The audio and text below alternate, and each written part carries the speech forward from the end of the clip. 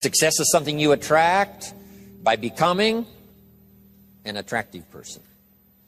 What would make you an attractive person in the marketplace? So you have the best chance to get the best job, to get the best pay, to have the best opportunity, work with the best people, be welcome at the best tables of learning and enterprise, to sit at the conference table of promise and future. How do you get there?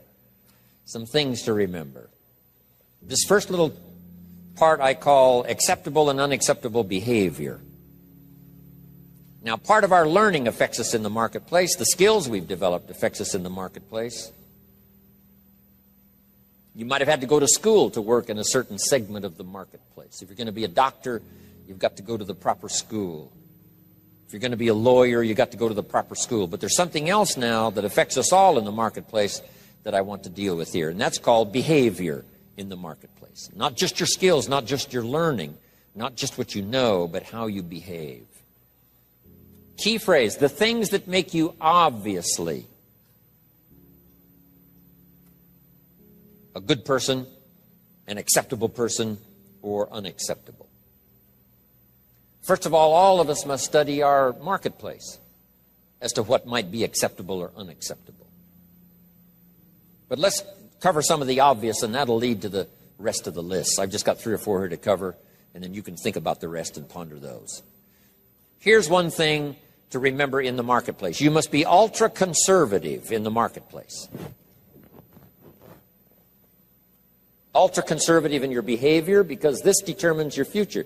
This determines your paycheck. This determines the circles you can get into and the ones you can't get into. I've got some examples here, and you'll see where I'm going. Here's number 1, your language. The language you use in the marketplace has so much to do with your paycheck. Now, in some areas, that may not be totally true, where you could use bad language and tell dirty stories and cuss all day long, and it wouldn't make any difference. You know, if you're around people that cuss all day long and tell dirty stories, what difference does it make? Doesn't make any difference. But if you would like to exercise your skill and ability in another segment of the marketplace, here's one thing you might have to correct, or you might have to at least watch carefully, and that's your language in the marketplace. So jot this down. Be ultra-conservative in your language in the marketplace. Otherwise, you may destroy parts of the market that would gladly accept you and your product and your service if your language wasn't so unacceptable. Guy says, well, I'll tell dirty stories and cuss wherever I please, and I'm not saying that's wrong. I'm just saying it'll cost you. In some areas of business in the marketplace, it's going to cost you. Here's a guy that makes $100,000 a year, could make $250,000 easy. The other $150,000 disappears because of his bad language in the marketplace. He's unacceptable in some circles. They won't listen to his story, even though he has something good to share. So you see where I'm going here? Language in the marketplace. Here's what's the safest. Save your jokes for the bar or the pub. Don't put them on the marketplace. Or the inner circle, you know, where all the stories and stuff may be acceptable as you trade stories. But in the marketplace, you've got to be ultra-conservative. Shift gears if you have a problem. Shift gears, especially in the marketplace, and make sure that it isn't costing you a big share of your marketplace unduly. Because there's no use suffering an extra $100,000, $200,000 a year income simply because you're careless with your language in the marketplace. So of all the places not to be careless, it's in the marketplace concerning your language. So do you see where I'm going here? Okay. Next is habits. You just got to be careful of those. Smoking. Guy walks into an office and says, where's your ashtrays? How come you don't have any ashtrays? Well, ashtrays probably mean what? No ashtrays mean. Right? They don't smoke here. Oh, yeah, I forgot. So what I'm saying now, I'm not saying right or wrong to smoke. I'm just saying be careful in the marketplace that you aren't disturbing and wiping out and closing the door on a market you could enjoy simply because you're a bit careless about your habits. Habits. Now, I don't smoke, so I don't have this challenge for me, except a fine cigar after a unique meal. Some places around the world still know how to prepare a gentleman's cigar. It's kind of an interesting experience, mostly for show. As long as you know which end to dip in the brandy, right? But you see where I'm going here now on habits. Habits. Zig Ziglar talked about the man who was late. Who was late. I'm telling you, there's some circles, if you're late, you're not welcome anymore. You say, well, I've been late all my life. You know, if people don't like that, that's too bad. I'm saying that's okay. You can have that attitude if you want to, but what if it cost you $100,000 a year? Wouldn't you reconsider?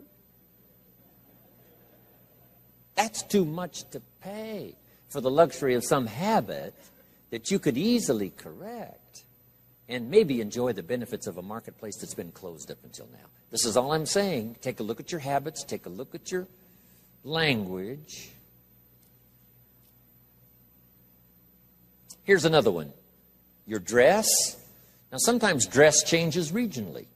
In San Francisco on a business day, they wouldn't expect you to look like West Palm Beach. If you dress like West Palm Beach on a business day in San Francisco, they'll treat you casual. Right? Not appropriate dress. So part of this is company, part of it is region, part of it is locality, part of it is community. What's acceptable in the marketplace on a conservative basis? What would be acceptable to everyone in San Francisco? To be dressed conservatively. In West Palm Beach, you can have a casual business dress. Perfectly acceptable. The key is to find out. So that you don't cost yourself market that you could enjoy. You don't cost yourself customers that you could have.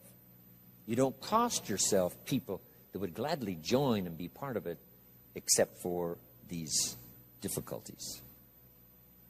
I had to learn some of this stuff. All of us have to learn the social graces and what's acceptable.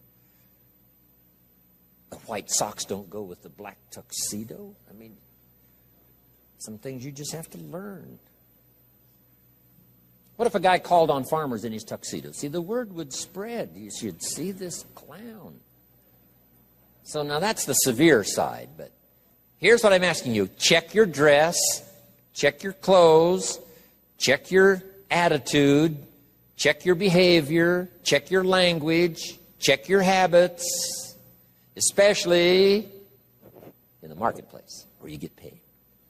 No use slamming the doors you don't need to slam. No use shutting off opportunity that you don't need to shut off by not considering some of these things, okay? One more I found important. Make your employer, not your banker. I wondered why a few opportunities I lost.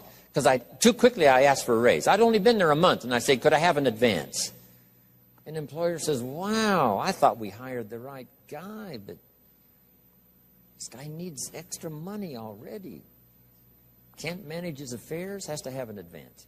So here's what don't make your employer your banker. Make your banker your banker. If you need a little extra money, go to your bank. Go somewhere, but not to your employer. Here's why. An employer is like opportunity. Opportunity doesn't want to see your need. Opportunity wants to see your seed. So let employer be employer, let banker be banker, let friend be friend.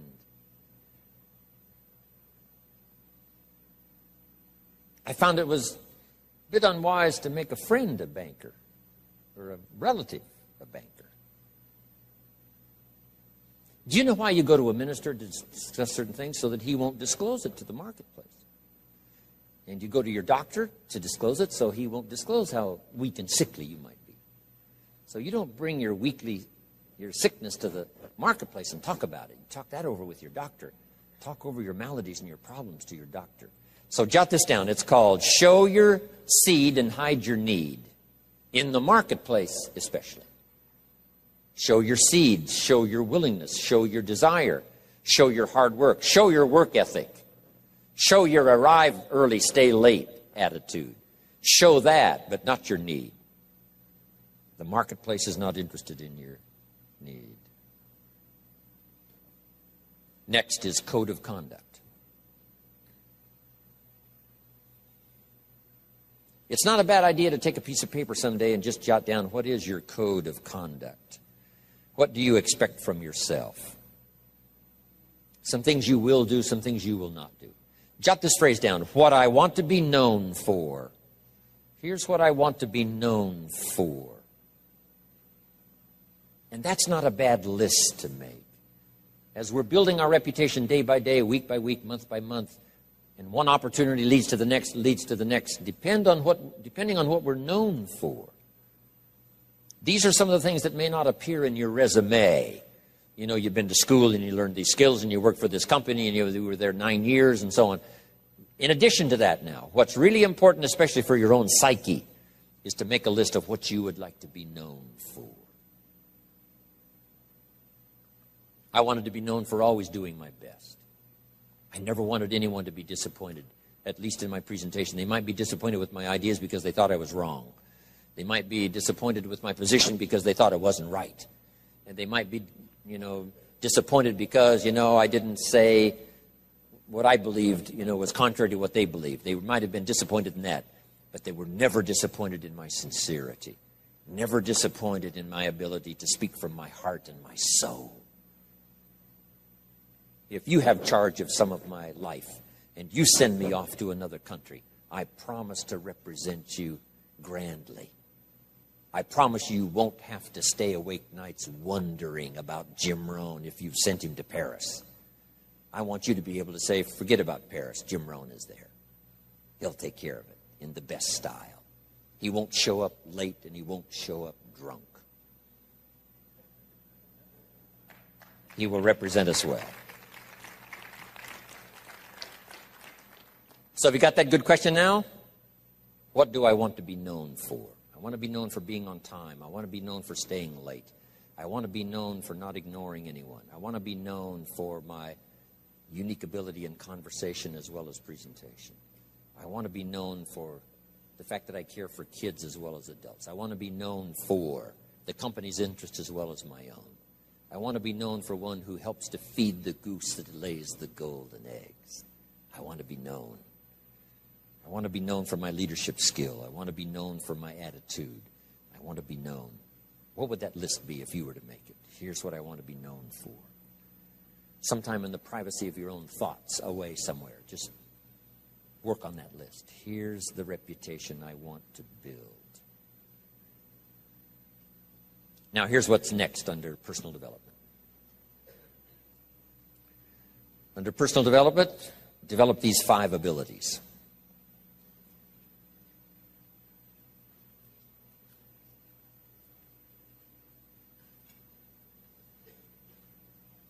First of all is the ability to absorb.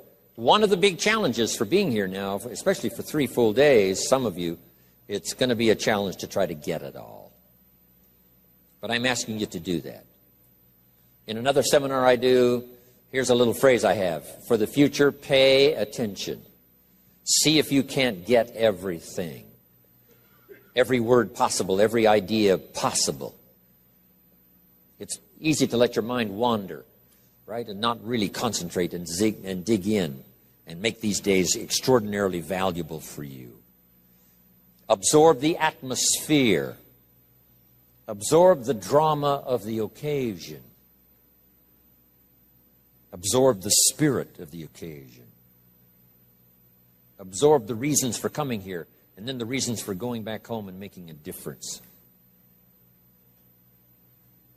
Absorb the variety of voices you're going to hear this weekend. And absorb the provocative ideas as well as the ones that you agree with. Absorb all of that. Take it all in.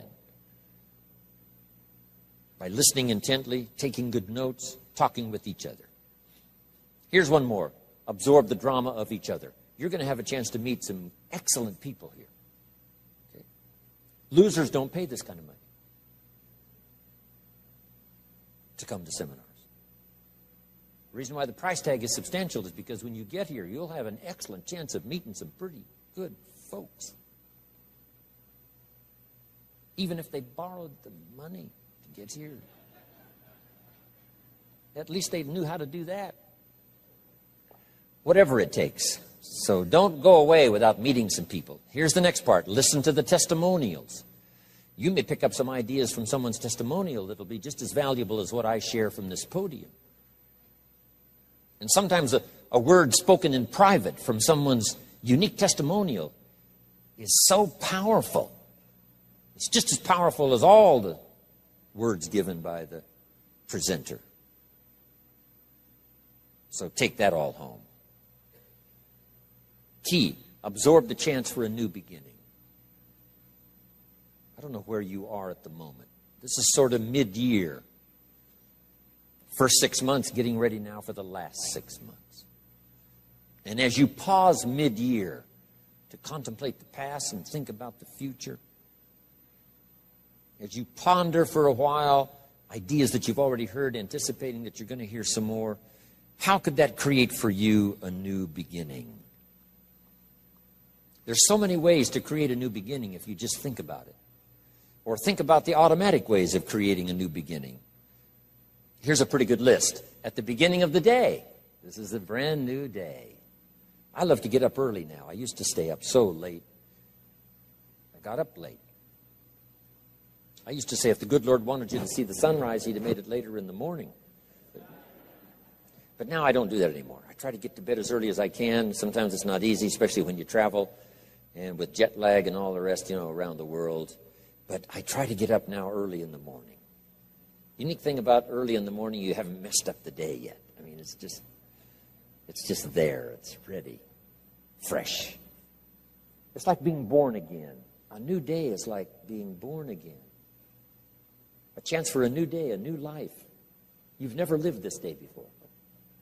Only in your mind developing plans, but you've never actually walked into this day before.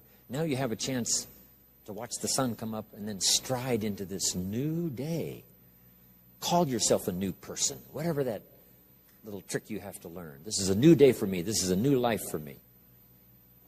Next, at the beginning of the week, that seventh day, I think, has more than one purpose, the seventh day. So just make the note. How to best use the seventh day. It says what? 6 days of labor, working miracles, turning thoughts and faith into reality. Then after 6 days of miracle working, turning ideas into reality, now it says, take the seventh day. And yes, the seventh day could be for spirituality. Yes, the seventh day is to contemplate God. Yes, the seventh day could be called for worship. Yes, the seventh day is to take some time off. Yes, the seventh day is to be with your family. Yes, the seventh day is change of pace. But here's a good idea for the seventh day. To go back over the last 6 and get ready for the next 6. You just pause that seventh day.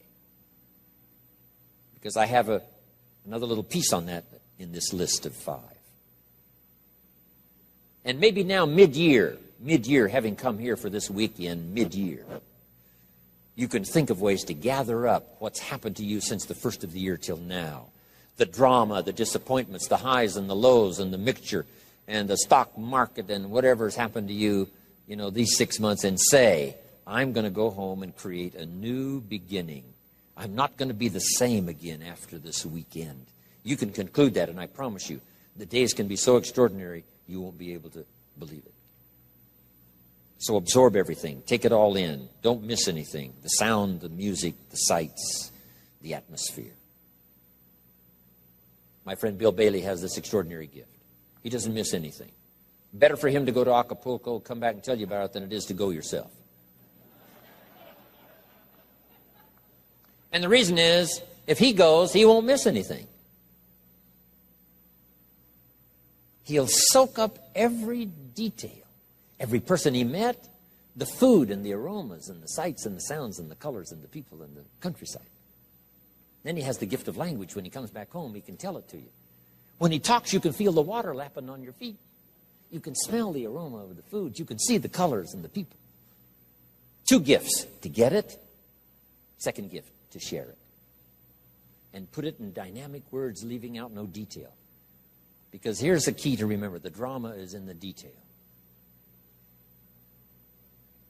Lady tells me I've lost 60 pounds. I said, well, is that it? Is that the end of the story? She said, oh, no. Oh, no. There's a lot more to the story than that. And I said, well, I appreciate the number, but give me the details. What was going on in your life before? She says, well, misery you can't believe. I know I missed 3 good jobs just because I had too many pounds. And I says, how do you feel now? And she starts to cry. Wow, that's what I want to hear. The details. The drama is in the details. Give me the numbers, yes, but what does this number mean? For some people, the number means everything, before and after. The number means so much drama you can't believe, before and after. Before the day and after the day. Give me the details. Absorb, take it in, don't miss anything.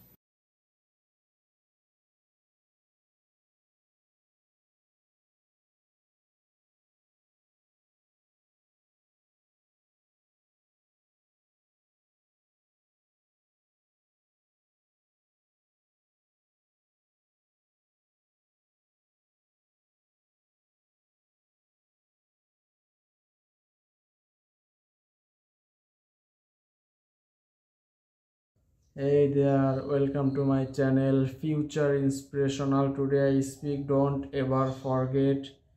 Still know a gentleman gigger, its kind mostly for show. Change habits and change habits long as you long brandy right. Brandy right, change habits.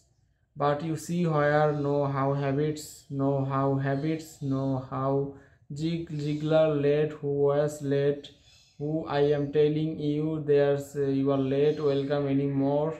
You say, well, I have, you know, people don't like that saying, and that's okay, have that attitude, but what if you $100,000 would not you and would not use, and that's too much pay for the luxury of some habit could easily correct and benefits of marketplace closed up. There's a look at your habits, take a look at your habits, and here's another one. You dress now, sometimes dress change recently. Francisco, a business would not Palm Beach like West Palm Beach, dress like West Palm.